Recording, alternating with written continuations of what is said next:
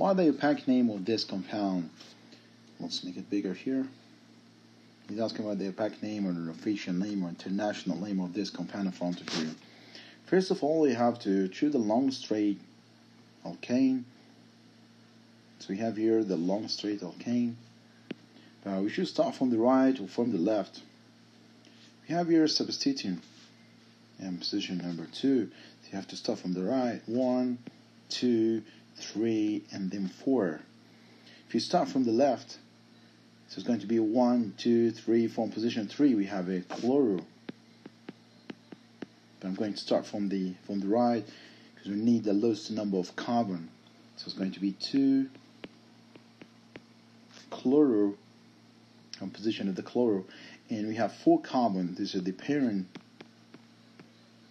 or basic chain. You have 4 carbons, which is called but. All the bonds are single in front of you, so related to alkane or butane. So 2-chlorobutane. Just keep your mind. Just remind you the general formula of alkane: CM H2N plus 2. Just keep your mind the general formula of alkane.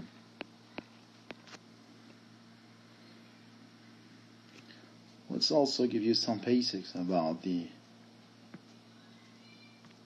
organic chemistry. This right here, the organic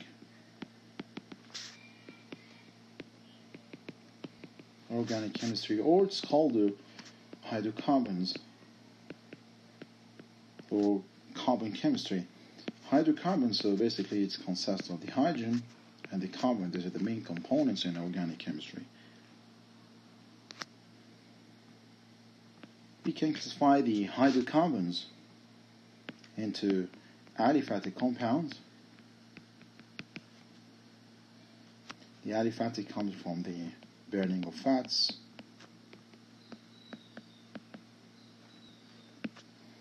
And the second category is the aromatic compounds. I mean by aromatic, at least you have a benzene ring. Meaning of aromatic mean the strong smell. That's found in perfumes and dyes. The aliphatic compound classified into 2 categories: the saturated compound and unsaturated compound.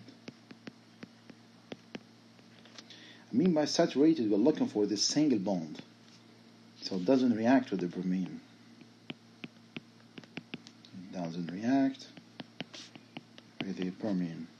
What about the unsaturated? The unsaturated, we're looking for the double bond or triple bond. So this is react with bromine, Br2. So let's classify the saturated and unsaturated compound.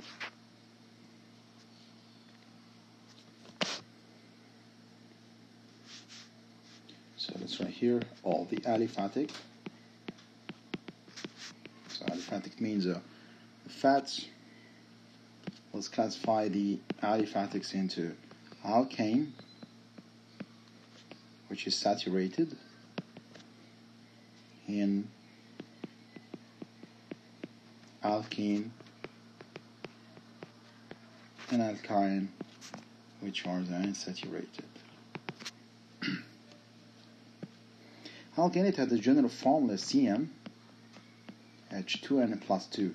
This is the general form of alkane, the general name. But the alkene, it has the general formula CM H2N. The alkyne, it has the general formula CN H2N minus 2. Well, what's N? The N represents the number of carbons. Also, you should memorize the numbers. The meth means the compound contains 1 carbon. Eth means the compound contains 2 carbons. Prop means 3 carbons.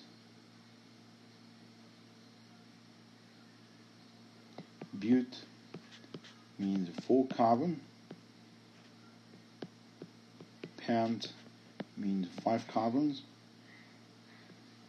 And hex 6 carbon, and then have this 7 carbon, the oct 8 carbon, and then 9 carbon, and no N, and then you have the last one deca, or deca means a 10 carbon. Just keep in mind, meth, eth, prop, but, pent, hex, hept, oct, nana, deca. So, for example, an alkane, CnH2n plus 2, the general formula, if you have 1 carbon, N is 1. So how can I count the H? So N is 1, so 2 by 1, 2 plus 2, so it's going to be 4. So this is called CH4.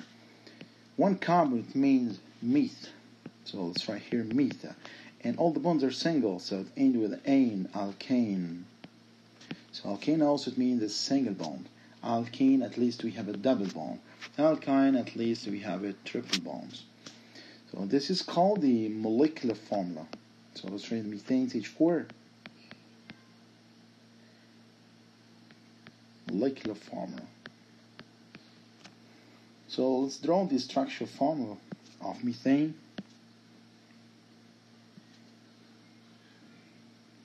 So we have 1 carbon. Keep in mind, around each carbon we have 4 covalent bonds. So this is the structural formula of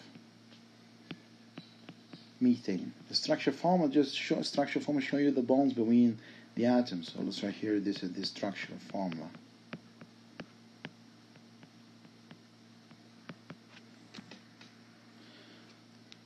Let's write another example. If you have N is 2, for example, so that means C2. So we can count the H easily. So according to the formula, 2 by 2, 4 plus 2, so it's going to be 6. So C2 to 6. 2 carbon means eth. So look here, 2 carbon means eth. So I'm going to write eth. And all the bonds are single. Method general formula of alkane, so it's going to be ethane. Also, we can draw the structure formula easily. You have 2 carbon, so C, single bond C, because it's alkane. Keep in mind, around each carbon we have 4 covalent bonds. The carbon on the left, 1, 2, 3, 4, and the carbon on the right, also you have your 1, 2, 3, 4. So let's draw the H easily. 1, 2, 3, 4, 5, 6. So this is structure formula of C2H6, which is called ethane. What about the alkene? For example, the N is 2, just double it, 2 by 2, 4. 2 by 2 is 4, this is called eth. We have to put the N, ethene. Keep in mind, ethene, not ethane, ethene. How can I draw the structure formula? At least we have a double bond. So we have 2 carbons, so at least C double bond C. And around each carbon we have 4 covalent bonds. 1, 2, 3, 4. You can put it up or down, it doesn't matter. And on the right side, 1, 2 shared with the carbon, 3, 4. So you can draw the H easily. So it's called ethene, or this structural formula. What about the ethine?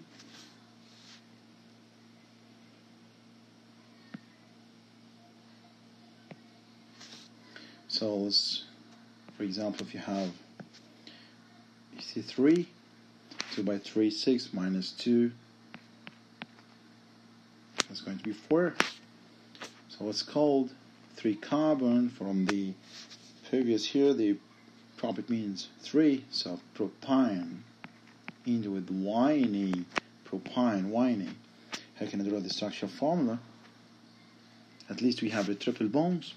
So C, triple bond C, we have 3 carbons, so this is the 3, but at least you have a triple bonds. Let's draw the H, 1, 2, 3, 4, in the middle, 1, 2, 3, 4, so no need to draw a single bond. On the right side, 1, 2, 3, 4.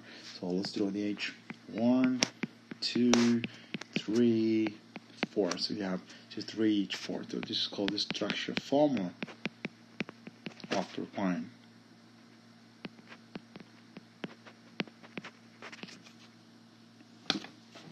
We're gonna we'll talk later about the function group, or how can we give the name or a pack name of some compounds and the common name.